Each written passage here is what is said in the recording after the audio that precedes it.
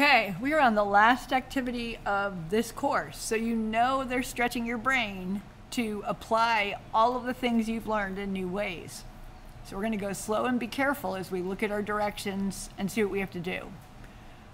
Use for, we're going to have some for loops, probably for P and penguins. To look for the penguins that can help, there we go. Those wearing glasses, so this is our if, and our Boolean, so if they're wearing glasses or a bow tie, and then we're going to move them 10 steps. All right. But we've also got a for-stepper.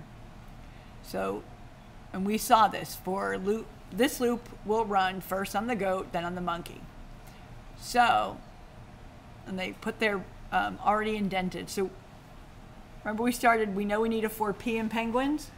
We're going to start by adding that for loop.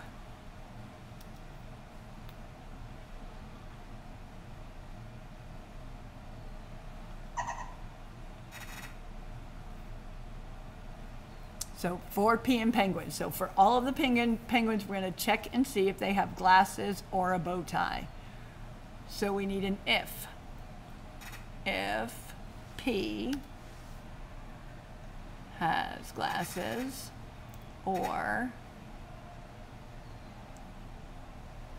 P, I always forget that letter, well, not always, has bow tie, but I tend to forget that. Because if we were talking, we wouldn't say if the penguin has glasses or if the penguin has a bow tie. We would say if the penguin has glasses or a bow tie. So for me, skipping that P is something I tend to do. All right, so if it has either of those, then P will step 10. They already told us that. And then we know our stepper will step 20.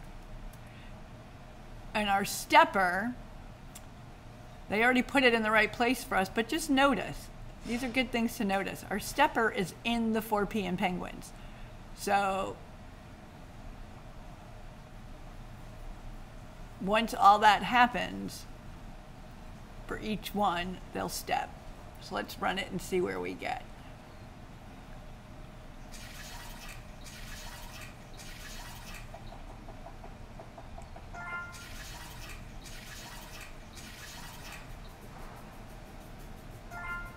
Look at that.